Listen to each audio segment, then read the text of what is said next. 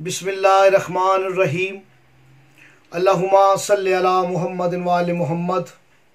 मैं हूँ गुलफाम अली हुसैनी, तालिब इल्म हूँ इल्मुल अदद हरफ व इल्म जफ़र।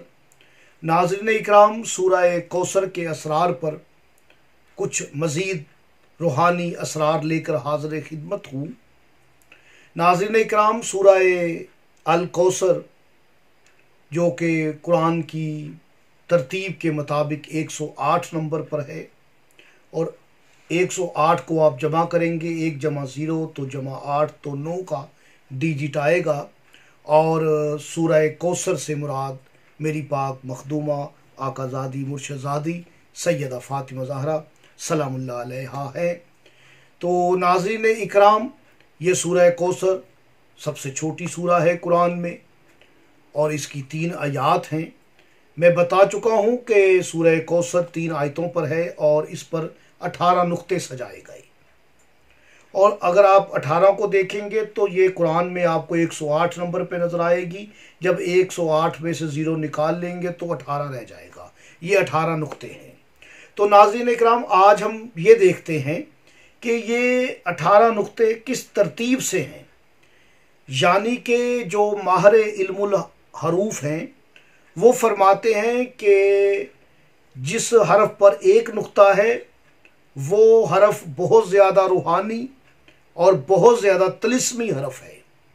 जिस पर 2 हैं वो मसावी है और जिस पर 3 नुक्ते हैं वो हरफ जो है वो रहमानी नहीं है, वो जुल्मानी आ जाएगा। इस तरह नाज़रीन इकराम, जिस तरह शीन है, सा है, 3 नुक्ते हैं, ये हरफ जुल्मानी है। तो आज हम देखते हैं कि सूरह कोसर की 3 आयतों में जो 18 नुक्ते हैं, कितने नुक्ते ऊपर हैं और कितने नुक्ते नीचे हैं। यानी कि पहली आयत है इन्ना अतैना कल कौसर। इन्ना में 1 नुक्ता नून का ऊपर, अतैना में फिर नून का ऊपर, और ये के 2 नीचे हैं। नीचे वाले लेने नहीं है, ऊपर वाला, यानी इन्ना में भी 1 है, अतैना में भी 1 है, ऊपर नुक्ता। अल कौसर में 3 नुक्ते ऊपर सजाए गए। यानी इन्ना अतैना कल कौसर में जो ऊपर नुक्ते सजाए गए वो 5 हैं। कोई है जो कुरान पे गौर करे, उसने इस सूरह की पहली आयत में 5 नुक्तों को ऊपर क्यों सजाया है। नाज़रीन इकराम, ये 5 नुक्ते पहली आयत में ऊपर सजाए गए और फसल्ले रब्बे का वनहर में, फसल्ले में 1 है, वनहर में 1 है, यानी 2 नुक्ते दूसरी आयत में है। आयत भी दूसरी है और नुक्ते भी 2 हैं।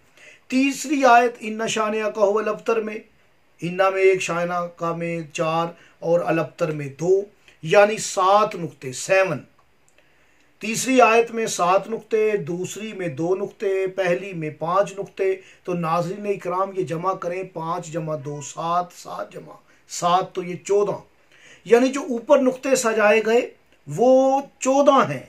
नाज़रीन इकराम, जब आप इन हरूफों को लेंगे जिनके आपने नुक्ते लिए थे, इन हरूफों के आप अदद लेंगे, वो जो अदद आएगा उस अदद को जबल वसीत करके मौखरे सदर करेंगे तो 135 का डिजिट आएगा। और 135 का अदद बीबी पाक फातिमा ज़हरा सलामुल्लाह अलैहा का मुक़द्दस इसम का अदद है। 135 से 1 जमा 3 जमा 5 तो 9 बनेगा। नाज़रीन इकराम, और जो नुक्ते नीचे हैं, अतैना में 2 नीचे हैं, रब्बे का में 1 नीचे है, अब्तर में 1 नीचे है, यानी के या के 2 जिसका आदद या का 10 है, रब्बे का बे के 2 हैं, फिर अब्तर में 2 हैं, यानी अब ये का आदद 10, बे के 2, फिर बे के 2, यानी कि 14। जो नीचे नुक्ते आए नाज़रीन इकराम, वो हरूफों को हमने अबजद कमरी में अदद लिया तो 14 का डिजिट आया। और जब हमने ये बे और बे को देखा तो ये तो बीबी बन गया, यानी कि इसमें भी बीबी आ रहा है। जो नुक्ते नीचे हैं, जो नुक्ते ऊपर हैं, उसमें 135 का डिजिट आ रहा है जो कि फातिमा। इसका मतलब ये हो गया, इसे हम सतर में लिखेंगे तो बीबी फातिमा सलामुल्लाह अलैहा। तो नाज़रीन इकराम, आज मैं बहुत बड़ा अमल लेके हाज़िर खिदमत हूँ। जिनका बच्चे बच्चियों का, मेरी माओं बहनों बेटियों का, बेटों का, भाइयों का कद छोटा है, नाज़रीन इकराम, उनके लिए बहुत बड़ा अमल लेके हाज़िर खिदमत हूँ। ये उनके लिए भी मुजरब है, और जो अरूज, बुलंदी व शोहरत चाहते हैं और गरीबी के बाद अमीरत चाहते हैं, वो बीमारी के बाद सेहतयाबी चाहते हैं, वो भी ये अमल कर सकते हैं। खसूसन ये अमल है जिनका कद छोटा है, उनका कद बढ़ जाए तो नाज़रीन इकराम 14 मरतबा दिन में किसी भी वक्त कोशिश करें कि नमाज पढ़ें। नमाज के बाद किसी भी वक्त वो पानी पर 14 मरतबा सूरह कोसर को दम करें, अव्वल व आखिर 14 मरतबा दरूद शरीफ पढ़ें, और इस पानी को वो पीते रहें और अपने चेहरे पर भी छिड़क लें। इंशाअल्लाह ताला चंद ही महीनों के अमल से कद में तेज़ी से इजाफा होगा। मिलते हैं एक नए राज असरार के साथ सूरह कोसर के।